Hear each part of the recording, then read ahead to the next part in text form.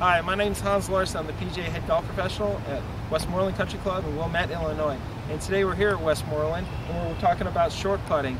And one drill that I love to do, I call it the 3, 6, 9, 12. I start out with putting a tee at 3 feet, 6 feet, 9 feet, and then going back to 12 feet.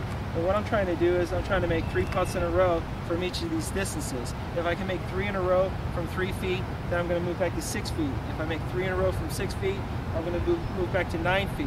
But as soon as I miss, I go back to 3 feet and I start all over again. So I like to see how far I can get back before I miss. If I can make them all from 3 feet, move back to 6, then I'm doing pretty good. Most tour players make 85 to 90% of their putts from 3 feet. When they move back to 6 feet, they go down to between 50 and 60%.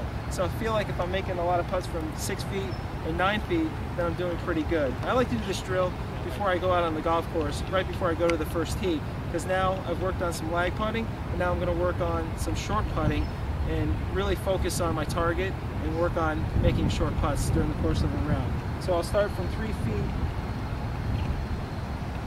work on taking the proper address position, picking my target, and making a stroke right to the back of the hole. And really, my focus is on being in the same setup position every single time, and focusing on striking my target right in the back of the hole every single time.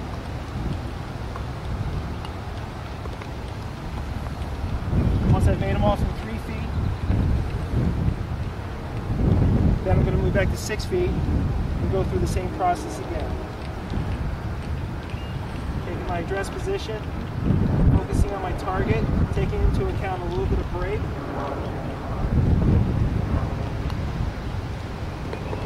Striking it right in the back of the hole.